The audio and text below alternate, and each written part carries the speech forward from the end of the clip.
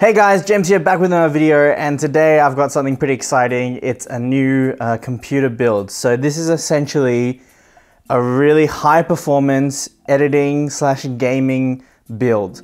And it is to replace my current PC, which is kind of falling apart. It's getting really old.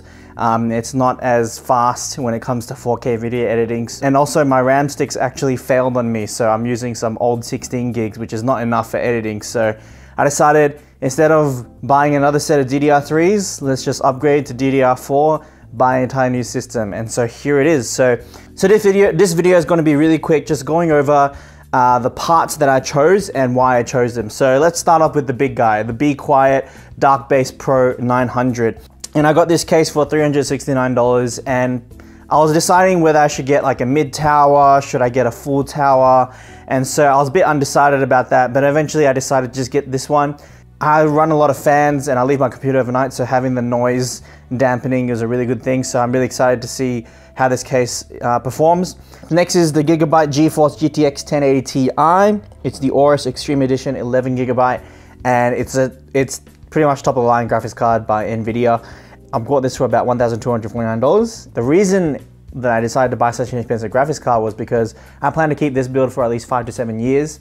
And so I want that high performance, not just for editing, but also for gaming as well. So that's why I decided to go on that. Now you can see a Samsung SSD there. I actually didn't buy this for this build. I actually already have it in my current PC, but I just left it there just to give reference of what kind of hard drive I'll be using for my main Windows. Going down below, you can see that's the Corsair HX1000i. And so, you know, running such a high-end graphics card and also running a lot of hard drives, I'm running up to 7 to 8 hard drives, and you know, just a lot of peripherals. I just want a really good power supply. So the HX1000i seems to be a really good choice for that. And I love Corsair. I just have a brand loyalty to Corsair, so that's the reason why I went Corsair for that. Going across, the CPU cooler, H115i, and it's a dual 280mm radiator water cooler. And the reason I got this is because I do plan to overclock my CPU, and I'm planning to do that for the first time.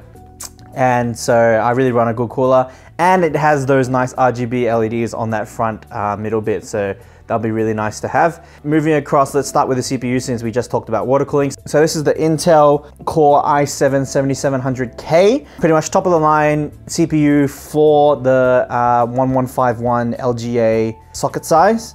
And obviously I got the K because I want to experiment with overclocking. I really feel like, you know, I want to make full use of this CPU, and so I was like, yeah, why not get the overclocking edition?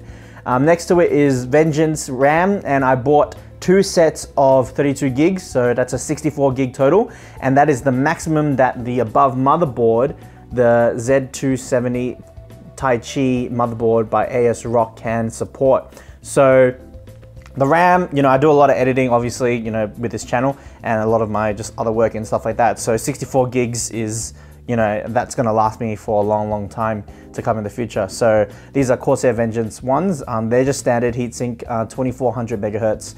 Nothing special, nothing too special about that. And then next to it, you can see I have a 5 1/4 inch to a 3 1/2 inch drive bay converter, because I want to convert one of the drive bays on the Dark Base Pro 900 to a hard drive slot. So with the ASRock Z270 Taichi, the reason I got this one was because it just had, the biggest thing was it had a lot of SATA ports. So it had up to 10 SATA ports, and had 3 M.2 slots. Now those 3 M.2 slots do actually take up the same lines as the SATA ports, but that, you know, I'm not too concerned about that because I won't be using M.2. I have an SSD, but maybe in the future that gives me the flexibility, as well as it just, you know, looks nice, has the IOs that I like. And look out for the video where I actually do the unboxing of this Taichi, and you'll hear some reasons why I chose this one over some other ones. So this is my current build, and as you can see, it is massive. Let's just quickly put the new Dark Base Pro 900 to it. It's a little bit shorter and it's not as long, but the big thing is the weight. This thing weighs a total of 27.8 kilograms, almost 28 kilograms. Obviously with the heavy construction, it's massive.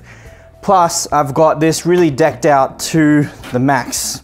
Of course, I haven't put any custom water cooling into it, but I've got heaps of hard drives. So if you look at the front, so if I take this front panel off, every single one of these is filled with the hard drive. So these two have 2 hard drives in there.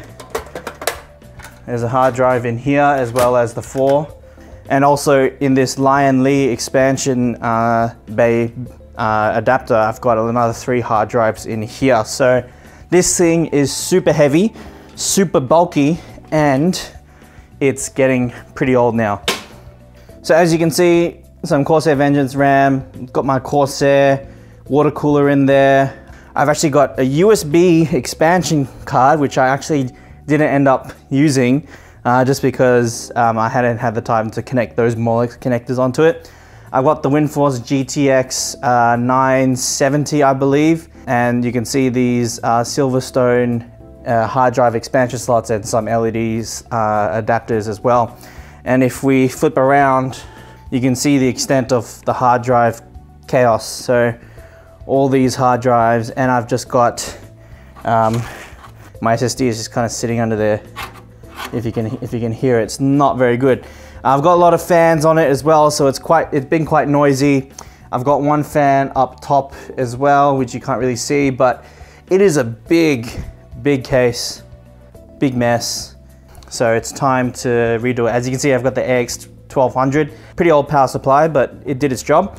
And I've also still using an optical drive, believe it or not. Still using an LG Blu-ray drive. I do watch Blu-rays on my PC, and I do burn Blu-rays for wedding videos. So, and that's a card reader which killed one of my cards, so I'm never using that again. So that's it. So all the hard drives that are in here, they're all going to be moved across to the new build. All the parts are just going to remain actually in this case. It's just the hard drives that will be migrated across. And a hard drive from an old PC will be moved into this, so that will get an upgrade in that sense. But yeah, I might stress some of the fans as well. But that's it. That's pretty much it in terms of what you'll see unboxing for. You'll pretty much see unboxing for every single thing here, minus the Core i7, the RAM, and the yeah. That's it, maybe just, yeah, so I probably won't do the CPU or the RAM because that's pretty standard stuff. But everything else, you'll see in unboxing. So do subscribe if you want to see more videos. Give it a like if you like this video, dislike if you disliked it. And yeah, really anticipate this series. So all these unboxings and all the stuff that is to come, including the final time-lapse build where I construct this beast. So yeah, subscribe to see those videos coming up, and I will see you guys in the next one.